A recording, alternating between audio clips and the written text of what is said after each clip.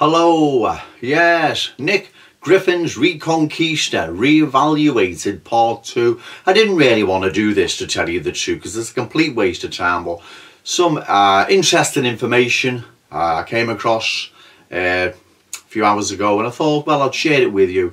Opinion, I think it's pronounced, and it's like some strategic study group that gathers information and whatever, and the information it gathered on the EU and the voting habits of young people is quite interesting.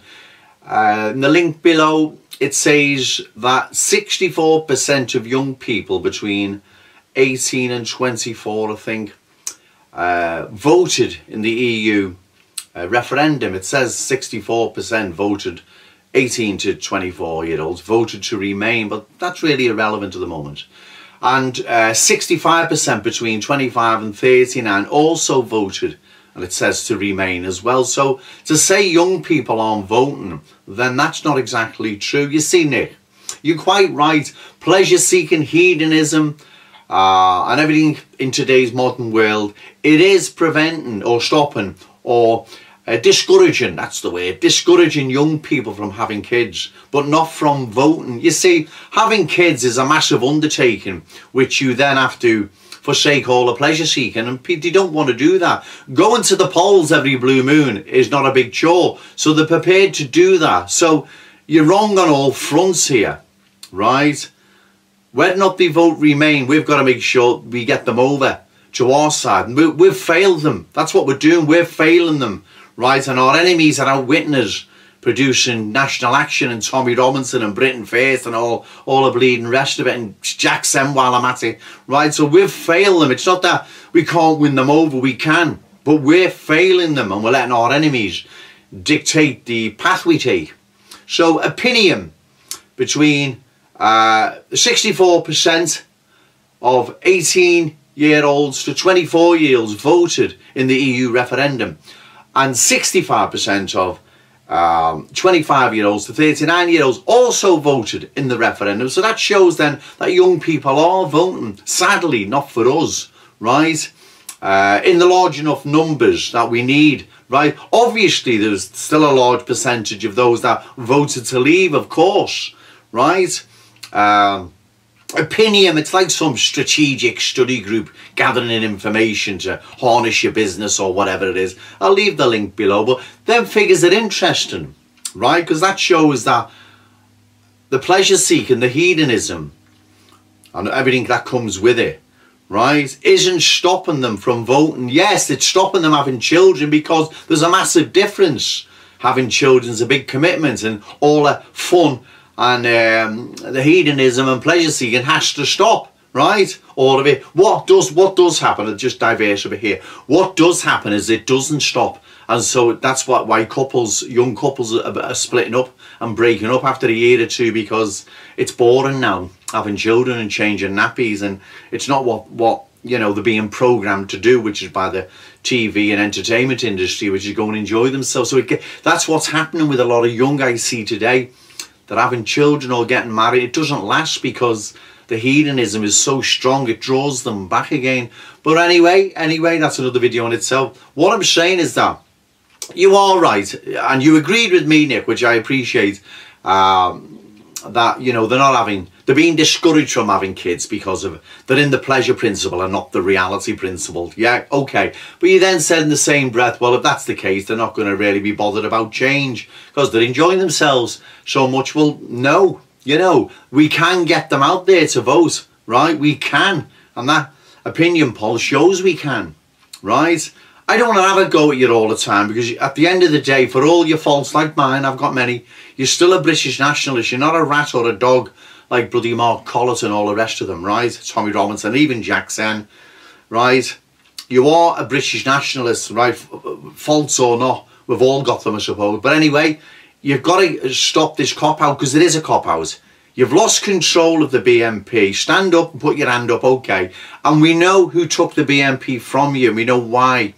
What we need to do now is get together, not necessarily me and you, I'm just saying that in general, nationalists, whatever, decent ones, not spies.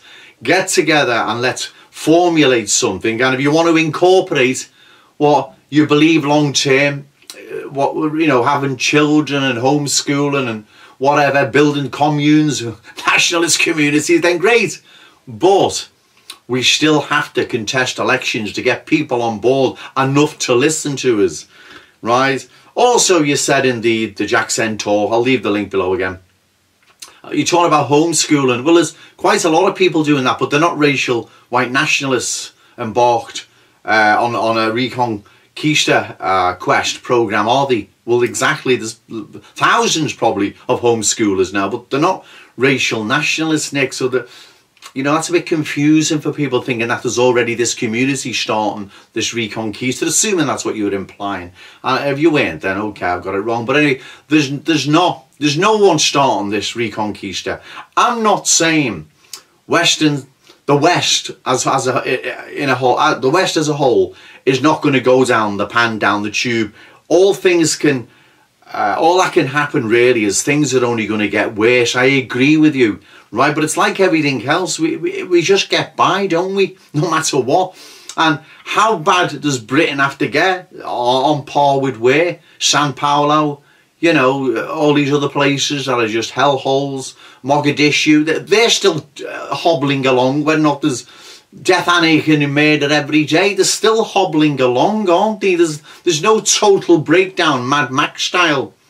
You know, so is that going to really happen? Well, I don't know. I do believe things are only going to get worse. That's by default. They have to. The multicultural experiment by default can only get worse. But it depends what you mean worse, doesn't it? You know, is it going to get to the point where there's chaos and there's no government, there's no police? Well, highly unlikely. Capitalism and technology will keep it going, like it's keeping it going in, say, Sao Paulo or Mogadishu or somewhere, right? But even if you're right, and I'm not saying you're not, because none of us know. None of us know. We haven't got the crystal ball. We can assume and we can use experience and the way things are going to predict what's probably going to happen. You're probably right. We can to an extent, but not totally. Things can turn round either way. We've seen that around the world since the Berlin Wall came down. Anything can happen. And Brexit and Trump, we can't say, right, this is definitely going to happen, so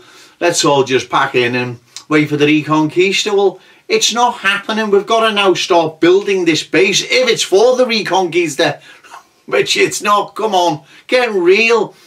You know, but let's just say it was for, then let's start building an electoral winning power machine again, like we had with the BNP. At least then we've got a bigger voice, we've got a larger audience. So to totally exclude elections, why would you do that? Why would you exclude something available to us that can pay big dividends, yet it's not going to pay a big European paycheck like you were on? Maybe that's why you're discouraged. I don't know, right? You're a bad-minded bleeder, aren't I? But anyway, yeah, it's not. So we have to, we've got to do this now, Nick, right? We have to do this now while we've got time, because while we're still the majority, we can't do it while we're the majority. We're not doing it in 40, 50 years time when we're a shadow of what we are now. It's not happening, Reconquista communities or not. But, you know, we're wasting valuable time here, right? Piss-assing about with nonsense, right? And that's what it is. It's a cop-out, Nick. You know it is, right? That's what it is. It's a cop-out. But them figures are interesting, and let's get back to planet Earth, eh, Nick? Okay, thank you.